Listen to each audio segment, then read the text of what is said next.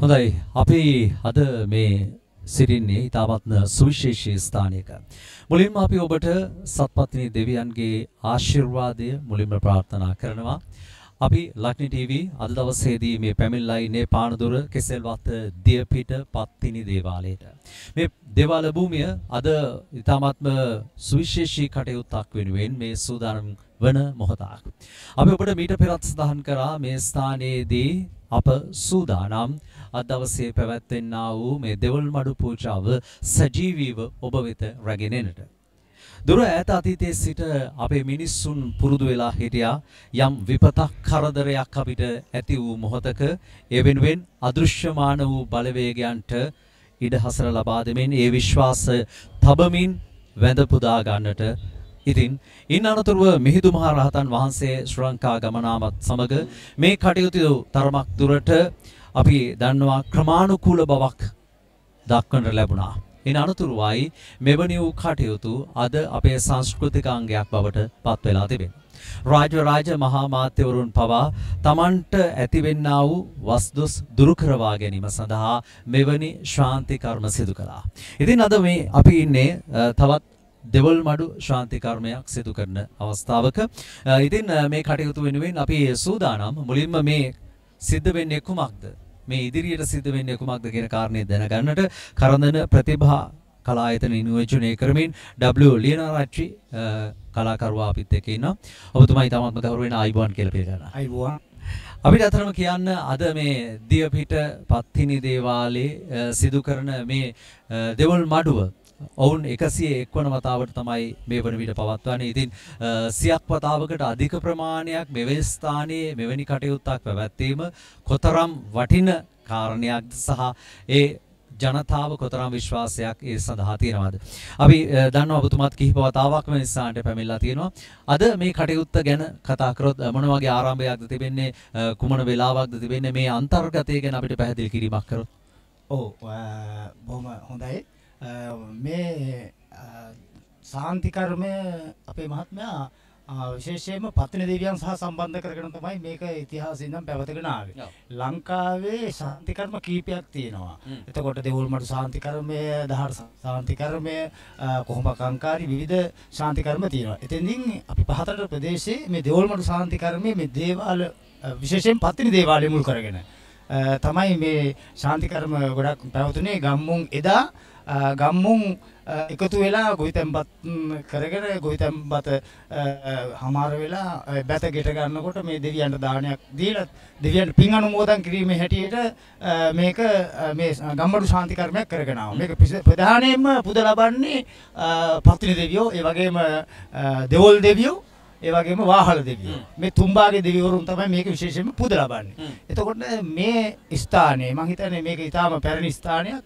අවුරුදු 100කට වඩා මේ 500කට අධික ඉතිහාසයක් තියෙන ස්ථානයක්. එතකොට මමත් මේකට ඉතිහාසය ඇවිල්ලා තියෙනවා අපේ පුංචි කාලේ ඉඳන්.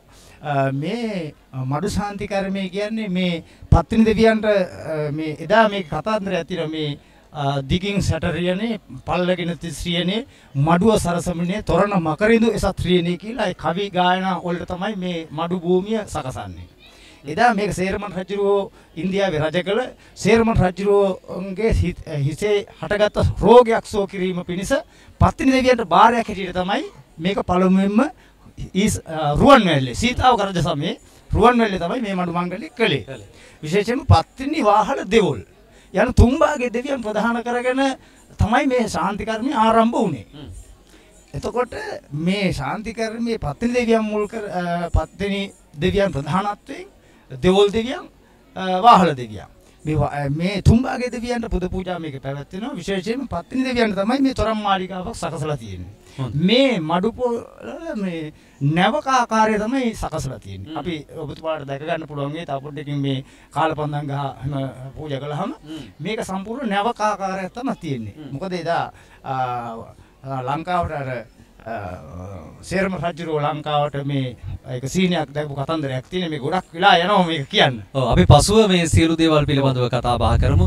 ඉතින් අද පහන් වනතුරු මේ කටයුතු සිද්ධ වෙනවා. මේ අතර තියෙන සුවිශේෂී කටයුතු කීපයක් ගැන කතා කරොත් දැන් අපි මීට සුළු මොහොතකට කලින් මේ සියලු දෙවියන් උදෙසා තෙල් ඔප්පු කළ තෙල් වඩම්මලා දෙවියන්ට මේ තොරන් මාලිගාවල පහන් ආලෝක මාලාවල් දැල්වලා දෙවියන්ට පූජෝපහාරය පැවතු ආලෝකයෙන් පූජාව පවත ඊට පස්සේ මල් තියලා ඒක මල් පූජා කරලා ඊට පස්සේ මෙතන දෙවියන්ට වඩින්න ස්ථානයක් බවට පිරිසුදු ස්ථානයක් බවට අපි පත් කරනවා. ඒකට කියනවා තෙල් ඔප්පු කිරීම කියලා. ඉතින් අනතුරුව අපි යහන් තියලා යහන් දැක්වෙන් පටන් ගන්නවා දෙවියන්ට ආශිර්වාද පිණිස පූජාවක් හැටියට තමයි මේ යහන් දැක්ම නර්තනය ගෙනහැර දක්වන්නේ. යහන් දැක්වෙන් පස්සේ මේ යහන් තරංග ස්ථාන මේ ස්ථාන පිරිසුදු කිරීමක් හැටියට සාන්ති කර්ම වල පැවිතගෙන ආපු රටාවල් ටික පෙළපාලි ටිකක් තියෙනවා. අඟුරු කබල කහදී කොතලේ එතනින් ගියාම ඊට පස්සේ මේකට ආවේනික නැටුම් කොට්ටාසයක් තියෙනවා. ඒ කොට්ටාසය පන්දන් නැටීම ඊට පස්සේ පතින් දෙවියන් උදෙසා බිසෝ කපක් තියෙනවා පූජා මේක ඉතිහාස කතන්දරේ අපි ඒ වෙනකොට කියාගෙන යනවා. ඔක්කොම කියාගෙන යනවා. හොඳයි. ඉතින් මේ සියලු කටයුතු අද දවසේ ඔබට සජීවීව අපි ලබා දෙන්නට සූදානම්. ඔබතුමාටත් අපි ස්තුතිවන්ත වෙනවා. ඒ වගේම තමයි අපි ප්‍රාර්ථනා කරනවා මේ දෙවොල්මඩුව ඉතාමත්ම සාර්ථක දෙවොල්මඩුවක් බවට පත් කරන්නට ඔබට ශක්තිය ධෛර්යය ලැබේවා. පත්තින දෙවි හාමුදුරුවන්ගේ ආශිර්වාදය ලැබේවා කියන ප්‍රාර්ථනාවත් එක්ක අපි ඔබට ආරාධනා කරනවා ලක්ෂණ ටීවී සමගින් දිගින් දිගටම ඉන්න. අපි සූදානම් මෙය සජීවීව ඔබ වෙත ළඟා කරන්න. අලුත් අවුරුද්දට shopping කරන්න, අලුත් ඇඳුම් ගන්න එන්න shopping mall fashions පාරද. දෙවියෝ සමාවෙන්න ඔක්කොම දෙවියෝ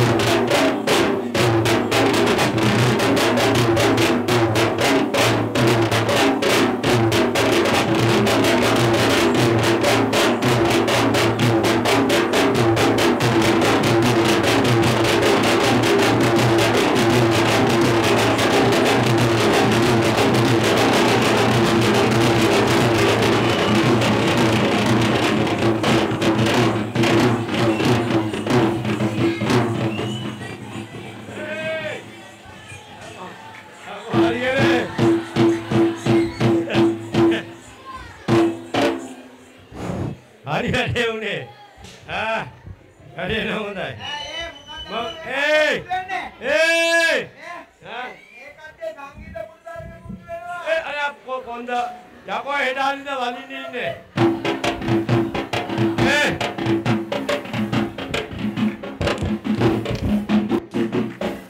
යකෝ හරියනේ. යකෝ ඔයගොල්ලෝ හෙඩාලිද වලිනවා කිව්වා. මේ ටික කරගෙන ඕකගේ කොන්ද කඩන්න හදන්නේ. ඕකේ රිදියාවේ හැමදාම. ඔව් ඔව්. අනේ අපේ. මොකද අනේ? මන් දැක්ක බේරෙනවා කියලා. මොකද අනේ? මාර වැඩේනේ. මාර වැඩේ. මෙයා පාරේ නට්ටයක් ගෙනල්ලා. පාරේ නට්ටක. පාරේ නට්ටක. ඔව්. මට අහුණා දෙකේ කෑනියා. දෙකේ කෑනියා. ඔව්. ඔව්. අනේ අපේ. කලබලේනේ. කලබලේ. කලබලේ අතමැරෙනවා. ඔව් අතමැරෙනවා. පුරාදේ. මොකද අනේ? මේකට දාන්නේ අත. ඔව් ඔව්. විනවදාන මේක. යකෝ හරි. අනේ අපේ. ගුරුනාදේ. මොල්ලා කිව්වා. ඔව්. කරන්න එපා. ඔව් අනේ. ගෑන ළමයා ගිහින් ඉන්නවා කියලා. ගෑන ඒක තමයි මම ළඟදී බඳින්න ඉන්නේ කියලා. ළඟට බඳින්නේ මීමදයා. ඔව්. මේ මොල් මේකප් කරන්න එපා. ඔව් මේකප් කරන්න එපා. ගෑනුන්ට හොඳට බලන්න ලස්සනට බලන්න. නෑ වැඩේට ඉඩ දෙන්න. මෙයා ගානට මේකප් එක දාන්න ඉගෙනගෙන ඇහිලා තියෙන පුතේ. ගුරුනාථේ. ඔව් මෙයා කෝස් එක කරලා ආවේ. මෙයා ලස්සනට ඒකම මම වාදී දුන්නා මට. එන බලන්න මේක. මං කිව්වේ ටිකක් වෙලා යනකොට මාරු වෙනවා. ඒක තමයි මට හිතුණා. ඔව් දැන් එන උඹ ගාපන් මේක. ආන්න හරි. නෑ ඔයා කොහොමද තමයි. ඔයා මාරු කර ගන්න ඕනේ ගෙදර හිටියනම් මේ වෙලාවට. දැන් ගහන්න එකක් නෑ අතේ බඩුවක් තියෙනවා. ඒක තමයි. එයා එකක් මේ අතින් අල්ලගෙන අරගෙන දෙකක් අල්ලගෙන. කරුණේ කියන්නේ. ඒක තමයි. ඕක කරන්න දෙයක් නෑ. මේ දෙන්නගේ වැඩේ එක්කෙනාට කරන්න වෙලා තියෙන්නේ. ඔව්. ගුරුනාථේ. හැබැයි කොල්ලා හොඳයි. කොල්ලා හොඳයි අම්මෝ. මේ අය කියන්නේ ඔයා දරුකමට හදාගන්නද ගෙනාවේ? ගුරුනාථේ. මොකද? කොහමද ස්පෝර්ට් මීට් කොල්ලා. හැබැයි ස්පෝර්ට් කොල්ලා ඔයාට හොඳයි. හැබැයි ලාඩන් බලන්නකෝ ආරණාවන්ත කාලගන්නේ මූණ පොඩ්ඩ. අනේ අම්මේ කොල්ලට එහෙම කියන්න බෑ ලස්සන මූණ පොඩ්ඩ. බලන්න මේකගේ බෙල්ල පොලොන් ගඳයි. අනේ පොලොන් ගඳ නෑ. සඳුන් ගඳයි. නෑ මට කිව්වනේ මූ කියන්න බෑ ගෑනම ඇවිල්ලා ඉන්නවා කියලා. ඒක තමයි ඔයා ඒක තමයි කොල්ලව ලැජ්ජ කරන්නේ. ඔව්. ඉන්නවනම් කියන්න දැන් මම. හැබැයි ඊළඟ පාර එන්න ආවා කිව්වොත්. ආයෙ එන්නත් එපා. පුතේ කියන්න නම් එපා ඉන්න තැන. නෑ උනේ අපි එන්න අපිට දෙන්න වැඩේ වල තියෙන්නේ. ඔය අංකල්ට කියන්න නම් එපා ඉන්න තැන. අර අංකල් කියන්නේ උඹට තමයි. අංකල් නෙමෙයි. තාම අංකල් නෑ. එහෙනම්. ගුරුනාථේ. ඔව්. කොහමද අර දෙක ඉතුරු වුණේ නෑ. ඒ දෙක තමයි නියම ලව් එක. අම්මෝ. අනේ අම්මා. ඔයාට තමයි හම්බෙන්නේ තරම හොඳ ඒවා හම්බ වෙන්නේ. ඒක තමයි මෙයාට සෙල්ලම් හරියට. මගේ සයිස් එකට හම්බුනේ. ඒක තමයි. හැබැයි පුතේ මේවයි. ඔයා වගේ වට තමයි ආස. ඔයා කොටේ වට ආස. මෙයා අද වැඩේට ගණන් ඇවිල්ලා තියෙන්නේ. මේ බලංකෝ. ඒක තමයි. ඔයාගේ හැටි දැනගෙන යා කොටට නම් ආවේ. මෙයා තනි පාඩ වැඩි. ඔව් තනි පාඩ.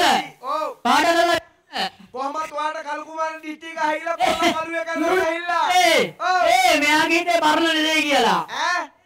මෙයා ගොම්පස් කිගේ පස්සේ අපේ අම්මේ මම ගොම්පස් එනවා ඔහම යන ගහනවා. ගුරුනාන්සේ මල්ලි පස්සෙන් එනෝ. මොකද අයියේ? ඔව්. ගුරුනාන්සේ අයියාගේ පස්සේ මල්ලි එනවා. අයියා පස්සෙන් එන. ආපෝ. එහෙම නෙමෙයි. මාර වැඩි. තාලු එන්නේ. බකට් එකකටයි මෙයාගේ කටයි ලවුට් එකලා මෙයාගේ කට රතු දාලා පොක්කා. මම දන්නවා ඔයා කටවල් මාරු කරගන්නවා කියලා. ඔයා කොහමද වෙනවා? බය වෙලා. හැබැයි මේ වෙලාවට අනේ කොල්ල බය කරන්න එපා. ආයෙත් නෑ මඩු බලනවා. ඒකනේ. ඒක ඔව්. මම වැඩේ. අනේ බයි මේ අපේ සායටලු ආවේ. ඔයා සායයට නෙමෙයි හැට්ටට ආවේ. අපේ හැට්ටන්න ආවේ. ඒකනේ. ඒ වර නෙමෙයි ආවේ. ගුරුනාන්සේ. අර මේ මොනවද දන්නවද? තාම කට්ටි බනිනවා. අර කට්ටි බයින්න පුරුදු කරනවා කොල්ලට. හැබැයි ඔයාට අහුවෙන්න බා පුතේ උඹ නම්. ඔව්. ගුරුනාන්සේ. මොකද? සායටාවට යට ඇදලා දන්නේ. අර බේනවා නේද? එයාගේ වලට කිවර වෙන්නේ අද. සායටාවට කනවා ඔය යට නඳපු ඒවා මේව හොයන්න එපා. ඒව හොයන්නේ. ඔයාට ඒක ප්‍රශ්නයක් නෑනේ. මට ප්‍රශ්නයක් නෑ. එහෙනම් ඔයා ඒවා හොයන්න එපා. මෙයාට ප්‍රශ්නයක් නෑ. අපිට බලලා. හැබැයි ඔයා ගහන ගහිලට කොල්ල අල්ලන්න යනකොට හැබැයි ඒකත් පොඩ්ඩක් ප්‍රශ්නයක් තමයි. ගුරුනාන්සේ. ඔව්. කොල්ල ළඟදී ළඟදී වැඳලා. වැන්න කියන්නේ බලන්න කට කනේ. නෑ මේකයි. මේ ලපටි කාලේ බඳිනකොට වයසට යනකොට සන්තෝෂයෙන් ඉන්න පුළුවන්. ඒ දැන් කොහමද 16න් බඳිනවනේ බං? 16න් බඳිනවා. ගුරුනාන්සේ මෙයා මොකක් හරි එකකින් අවුල් වෙලා. අපි අර කියමු කතාවට. මෙයා කියනවා එහෙම නෙවෙයි. එහෙම නෙවෙයිද? නෑ මම කිව්වනේ. වයස අඩුවෙන් බැන්දාම වයස වැඩි ගානේ සන්තෝෂයෙන් ඉන්න පුළුවන් කියලා. මෙයාට මොකක් හරි කේසයක් කියලා. ගුරුනාන්සේ. ඔව්. ඉතින් ජයට ගත්තලු මගුල්ගේ. ජයටම ගත්තලු. ජයට ගත්තා මෙයාගේ මොකද්ද? මගුල්ගේ. මගුල්ගේ වාසනාව. වාසනාව. ඔව්. කෙසෙල් අත්තරම කිව්වලු. අනේ අම්මේ. කෙසෙල් ගෑන් කීයක් අපුවත් අනේ නේ. ඒක තමයි කඳ පිටින් කපලා ඇත්තේ. එයා කියනවා දෙන්නෙට කිව්වේ නැහැලු. දෙන්නෙට කිව්වේ කාටද දන්නේ නැහැ. මං අහුවා ඒ කවුද බං ඒ දෙන්න? ඔක්කොටම කියලා දෙන්නෙට කිව්වේ නැද්ද කාටද කියලා. ඒකනේ. ඔව්. ඒ අම්මටයි තාත්තටයි. ඒක තමයි මේ මෙහෙම කතාවකුත් තියෙනවනේ. යකෝ. මූ උන කියන්න බෑ. නෑ මෙහෙමනේ. අපේ අම්මා දී කියනවා මාත් දන්නවා කිව්වලු. ආන් ඒ වගේ තමයි. ගුරුනාන්සේ. මං අහුවා ඒ මොකක්ද කියලා. ඒක තමයි. ඔව්. මෙයා කියනවා අම්මා තාත්තයි බං වෙනහලු. ඉතින් ඒක හැබෑවනේ. ඇත්ත හැබෑවනේ නං. ඒ දෙන්නා මගුල්ගේ කොල්ලට කියලා නෑ. මම අතන මං කියන්නේ. ඒක තමයි. ඔව්. ගුරුනාන්සේ. එතකොට මොකද කරන්නේ? ලෙමුද? ඔව්.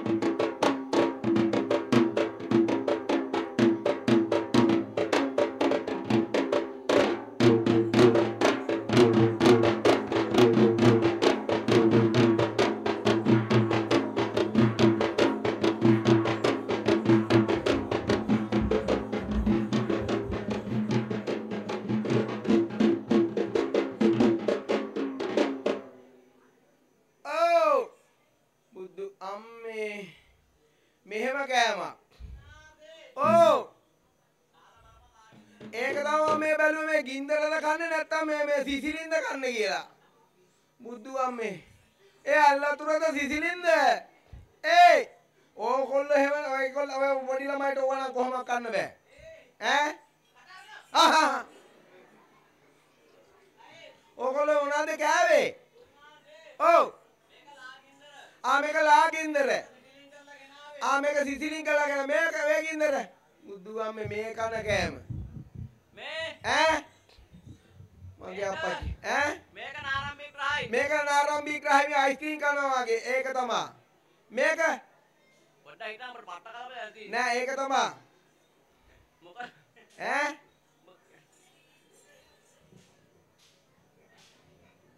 ආසයිදනේ ඒක තමයි. පොඩ්ඩක් ඉන්නකෝ. තා ඉස්සරහට කාලා වෙන්නන්න. මාත් ඒක තමයි. මාත් මේ ආපු වෙලාව හිටන් බලා හිටියේ. ඔව් ඔව් මාත් බලාගෙන හිටියේ.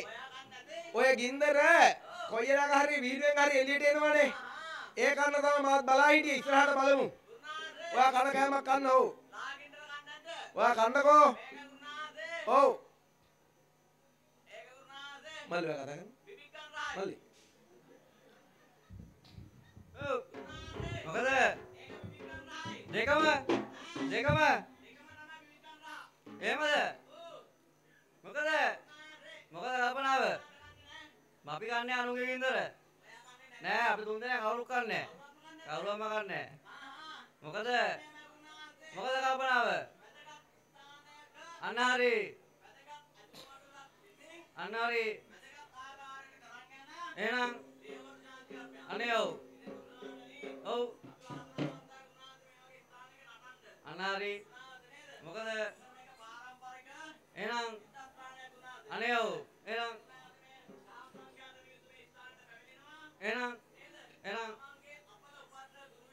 අනේ ඔව්. එහෙනම් ඔව්. අන්න හරි. එහෙනම් අනේ ඔව්. ඔව්. කපිල මහත්මයා. ඔව්. මොකද?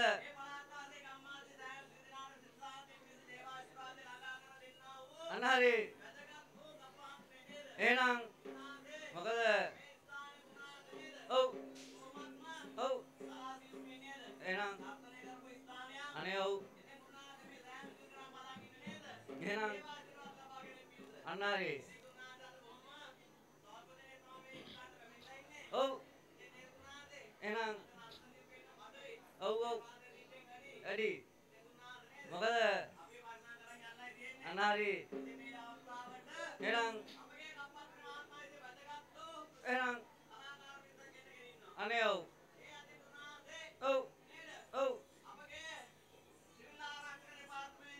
එහෙනම් සංස්කෘතික කණ්ඩායමේ දිනේෂ් ගාමිණී මහත්මයා. ඔව්. එහෙනම් අන්න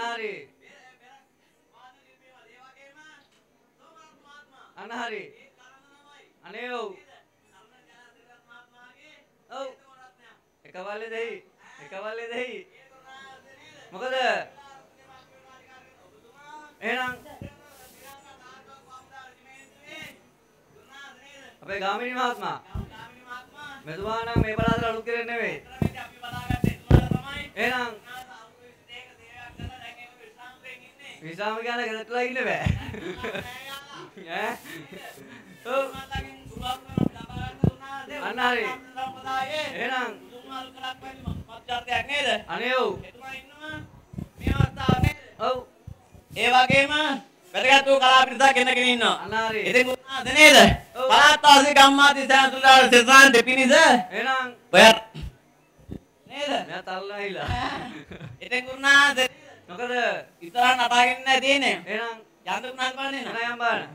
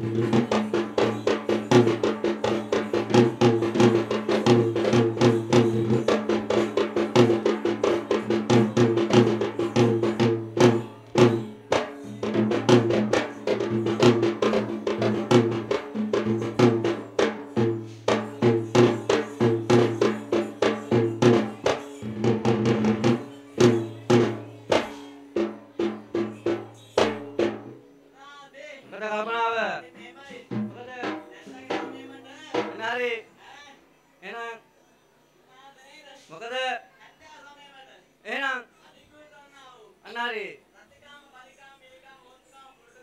එහෙනම් අනාරි අනේ පන්දම් අනාරි මොකද එහෙනම් ඔව් එහෙනම් ඔව් අනාරි ඔව් අනේ ඔව් මොකද එහෙනම් ඔව් ඔව්